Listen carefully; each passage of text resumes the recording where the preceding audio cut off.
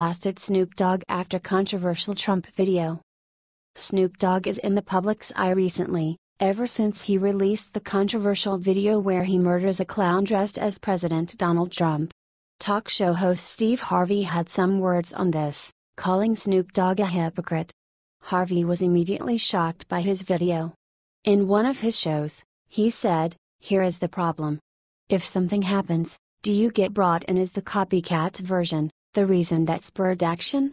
There is some idiot that is sitting at his house that is willing to carry this out. And you do not want to be tied to that." He added that, "The problem with this is that there is an office in this country called the president, and you have to respect the office. You really do. Whether you want to or not. You have to respect the office. They got laws. I would hate for anything to come down." Harvey's words come as a reaction to Snoop Dogg's last statement where he explained the background of his video. He said, "The band that this motherfucker tried to put up, him winning the presidency, police being able to kill motherfuckers and get away with it, people being in jail for weed for 20, 30 years and motherfuckers that's not black on the streets making money off it, but if you got color or ethnicity connected to your name, you've been wrongfully accused or locked up for it, and then you watching people, not of color position themselves to get millions and billions off it. It's a lot of clown shit going on that we could just sit and talk on the phone all day about, but it is a few issues that we really wanted to lock into, like police, the president and just life in general. When I be putting shit out, I do not ever expect or look for a reaction." Snoop Dogg said of the video, directed by YouTube star Jesse Wellens. "I just put it out because I feel like it is something that's missing. Anytime I drop something, I'm trying to fill in a void. I feel like it's a lot of people making cool records, having fun, partying, but nobody's dealing with the real issue with this FG clown as president, and the shit that we dealing with out here, so I wanted to take time out to push pause on a party record and make one of these records for the time being. Looks like the liberal belief system contaminated the show business to the fullest. What do you think of this? Share your opinion."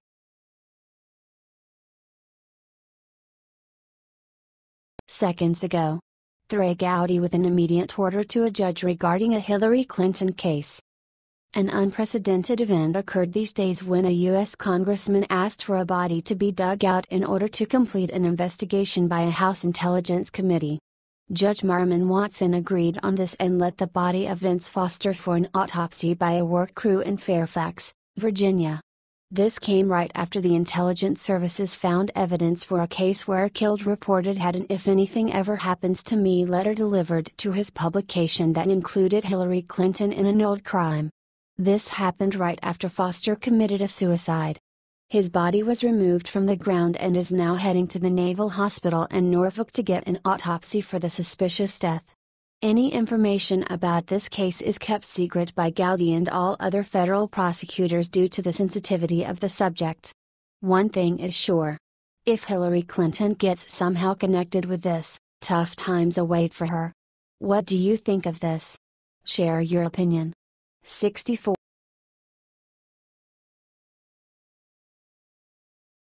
Breaking: Democrats went mad after Devin Nunes exposed the truth to the American people. The Democrats are pretty angry at House Intel Chairman Devin Nunes for exposing the truth to the American people. This Wednesday, Nunes made a statement in which he confirmed that Trump's team was involved in intelligence surveillance and a lot of data about them has been connected after the election. Trump later stated that he felt somewhat vindicated by Nunes' comments. The Democrats, of course, running away from the truth, instantly blamed Nunes that he took the surveillance information directly to the public instead of discussing the matter with Obama's operatives in the FBI. Donald Trump was right all along that he and his people were wiretapped. He made a mistake by leaving Jim Comey as the director of FBI. The FBI are known to find anything under any circumstances, but yet, they cannot find who leaked all the information about Trump's people. It looks like Barack Obama somehow got the FBI in his pocket and is acting as the shadow president of the United States, while discrediting Trump's work. It is now up to Trump to cleanse our government and intelligence agencies so he can finally begin to fulfill what he promised during the campaign. The Washington Examiner reported, Democrats on Wednesday were angry with House Intelligence Committee Chairman Devin Nunes, R. California, for telling the press that Obama administration intelligence officials appear to have unmasked several Trump transition officials who were swept up in routine surveillance. Nunes told reporters Wednesday that the new information he has bothers him because it seems to show that officials revealed the identities of U.S. citizens caught up in routine surveillance of foreigners when they should have remained masked. Nunes told the reporters at the White House the day when he had a meeting with President Trump. "What I have read bothers me, and I think it should bother the president himself and his team because I think some of it seems to be inappropriate." But Democrats pounced and complained that Nunes should not have publicized that information before sharing it with the full committee. If accurate, this information should have been shared with members of the committee, but it has not been, said Representative Adam Schiff, D. California, the top Democrat on Nunes' committee. Indeed, it appears that committee members only learned about this when the chairman discussed the matter this afternoon with the press. Schiff said he has already expressed my grave concerns with his decision to release the information. Nunes said he felt Trump and his team should know that his staff and perhaps Trump himself were unasked when they should not have been, since the former Obama administration already apparently knew. Zach Betkinis, a senior advisor at the Democratic National Committee, called Nunes' public statement a pathetic charade. Former Trump transition member Devin Nunes blew what little credibility he had left with this pathetic charade. "This is not an investigation, it is a protection racket for Donald Trump and his fragile ego. What do you think of this? Share your opinion."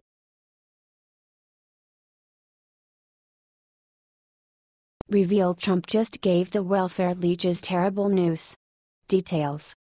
Barack Obama is known as a president that allowed millions of lazy non-working people to live on our welfare, which is paid by our hard-working taxpayers. One of Donald Trump's campaign promises was that he would stop this madness and return things in normal. Before he took office, Trump said, "President Obama has almost doubled our national debt to more than $19 trillion and growing. Yet what do we have to show for it? Our roads and bridges are falling apart. Our airports are in third world condition, and 43 million Americans are on food stamps."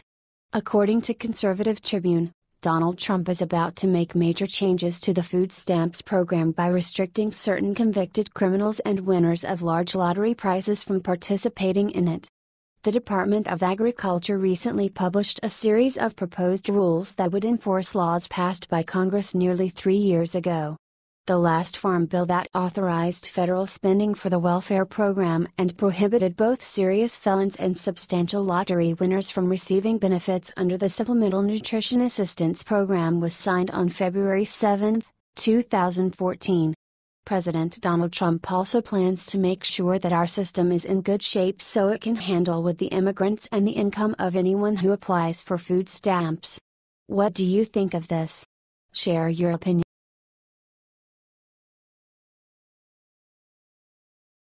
Game changer: Obama is done. The NSA released the evidence Trump was looking for. Donald Trump told the truth when he said that Obama wiretapped Trump Tower during the presidential election. There is now clear evidence to prove this.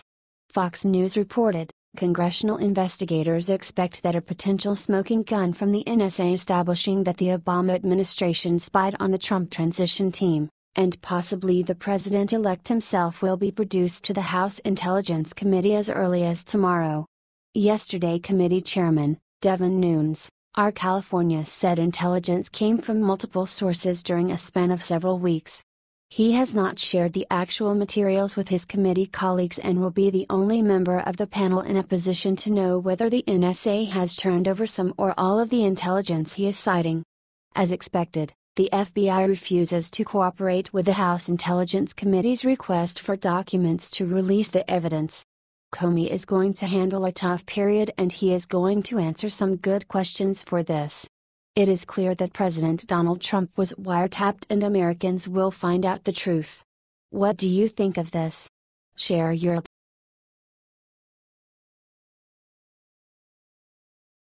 Wow. Oh my God.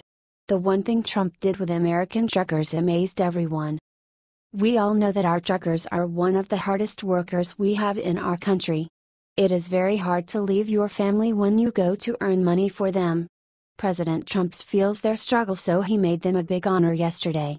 He went to speak with them and CEOs to thank them for everything they do. He said, "No one knows America like truckers know America." Trump then made a surprising move, by jumping into the driver's seat of an 18-wheeler. This clearly shows what kind of president we have. Thank God we elected a president like him. One who respects all the hard-working people. At POTUS to truckers, America depends on you and you work very hard for America. pic.twitter.com/m30jlzqgf, Fox News. At Fox News, March 23, 2017, what do you think of this? Share your opinion.